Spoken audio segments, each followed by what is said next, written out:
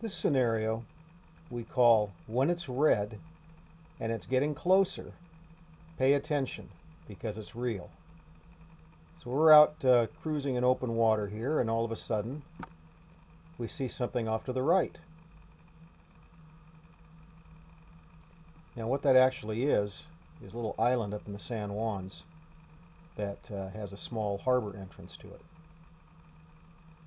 But this thing just came up out of nowhere. So at 150 feet the alarm would go off if that's where I had set it.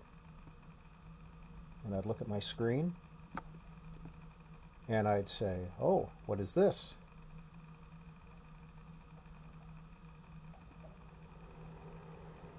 Now the other reason we wanted you to see this is that right now everything that's red is getting closer. But as I enter the little entrance to the harbor, you notice what's happening? Look at the depth on the left. We're now well within the beam angle of a 10-degree down-looking beam on horizontal scan. The depth now, if you look at the left, is very stable. So what that means is in a harbor like this, particularly with a rock bottom underneath the thin layer of mud, is that you're always going to have red ahead of you.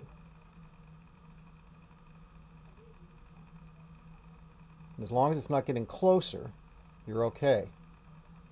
Now, the red right around the boat is stuff floating in the water. It's just a characteristic of the Northwest waters, just a lot of algae and other stuff in there.